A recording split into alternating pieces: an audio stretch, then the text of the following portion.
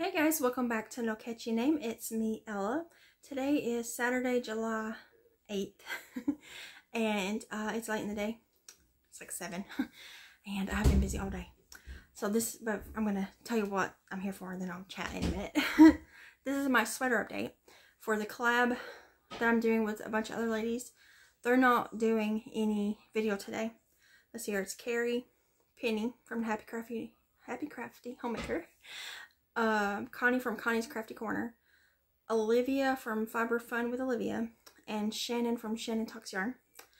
We're doing a collaboration so far this year. I think I always forget the hashtag. It's like hashtag summer make along 23 or 2023. It'll be somewhere. So anyways, basically, you know, we're doing sweaters and we're keeping you guys posted on it.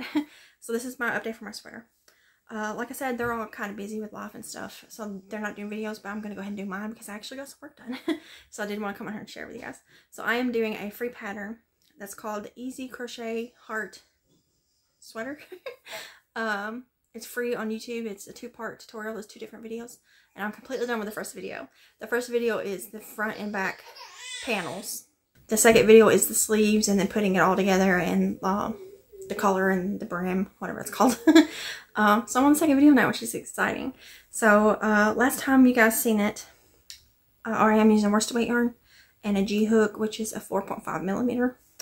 I used a bigger hook than she called for because I'm a bigger size.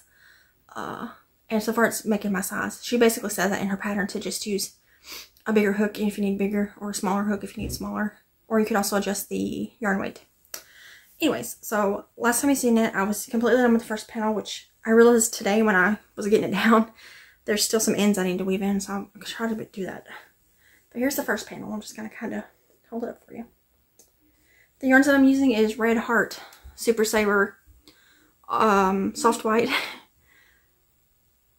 Oh gosh, I can't remember if this is Orchid or a different one. And this one is called Raspberry or Dark Raspberry. It's not light raspberry, it's one of them. But anyway, so the first panel is completely done, other than I do have like 10 ends I gotta weave in. And then yesterday I finished the second panel.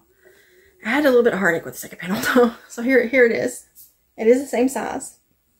I had an issue though with this corner. As you can see, the corners look different. This will flatten out once there's like a, it'll look better once it's all pieced together, hopefully. Or maybe I messed it up, who knows. But so I did this side and everything worked the way it's supposed to. I had the same right amount of stitches and everything. And then I was attaching over here to start the second side, where you square it off for the bottom of your sweater.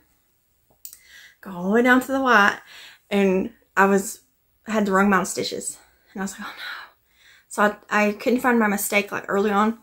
And then so I ripped it all out to the pink where you first started. And it was down here actually. I messed up down here. So I was like, oh, okay, that was it. And then I made it again. And then it was still off. So I don't know where else I messed up here. But I gave up. I just did the best I could right there, just to try to get the same shaping. And I'm just going to make it work. I might make this the back panel. And I'm going to make it work. I'm just going to make it work. I don't care if there's mistakes in it. Because once it's done, no one's going to notice it but me. So I do have both the panels together. I thought I was going to be able to put the panels together. But the way this one's constructed, you make the sleeves first and they're flat. So I got to make my 2 sleeves.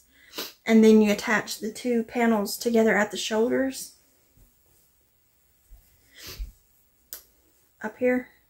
Inside out, you know, you put the sides you want facing out together. And then you attach them. And then you lay it out flat. And you lay out your sleeve flat, and you attach it, and then you fold it all, and then you attach the last ones. It's kind of confusing how I'm saying it, but it looks like a pretty easy way to construct a sweater. So I'm like in the home stretch, I think, because the sleeves aren't that big. I gotta make the cuff, and then I think there's 42 rows, but you know, I might have to alter that. I'll measure it on my arm, you know, so I can get it the right length that I want it. And then after that, I just have to do the attaching it all together, which should be pretty easy, and then going back and doing the collar and then the border brim thingy at the bottom. So it's coming along, it's coming along, it's coming along. I hope it looks good on me. If it doesn't, I might give it to somebody because I don't know. But I'm happy with it. I will leave the pattern, the videos linked down below for you to check them out if you want to make it. And I will also leave all those ladies I just talked about down below, even though they didn't make videos this month. You know, you can still watch their videos and you can watch the past ones, or you can just subscribe to them or whatever, you know, if you like them. And then I will be back next month, August, sometime in August, to update you on my sweater. And who knows, it might be done by then. Probably not though, because I haven't had a lot of time to work on it. I finished this panel just yesterday. I was watching a movie. I had some time to myself, and I finished it, ripped it out, and finished it again. And then I was like, okay, I'm done. But I got my panels, and I do need, there's like 10 ends I gotta weave in to do that, and then they'll be completely ready for me to start on the sleeves. So that is my update. Like I said, I'll leave everything linked below for you guys to check out, and I will see you guys in the next video. Bye guys.